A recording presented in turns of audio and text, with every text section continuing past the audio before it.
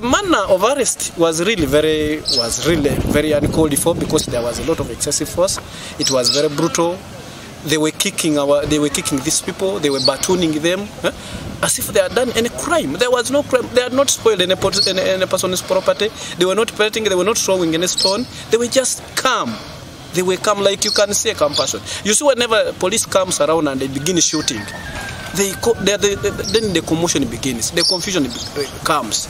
People begin running up and down, and now police will get an excuse to say that they were running up here and here. But if they had not shot the bullets, if they had not come with all the anger and the bitterness, no one was ready to run, and no one was ready to disagree with them. So having looked at that, now they looked at leaders as being a target to frustrate. So they got a few leaders. Actually, I was one of the victims. They approached me. A gentleman called Naboth approached me, and I turned down his offer. Then they went to those, of course, in politics they are opportunists, people who look self-interested.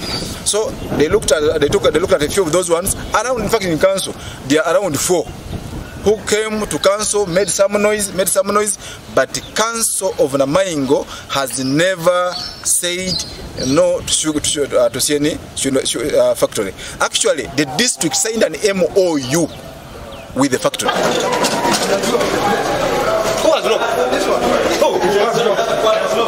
So there was some demonstration, and it's unfortunate.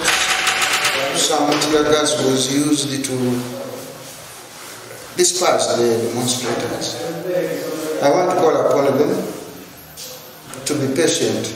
This issue can be sorted out as the district, council, and CN and the ministry are continuing to discuss these issues. I want to call upon the citizens of Namaingo to be patient, not to get involved in scuffle that may harm their lives.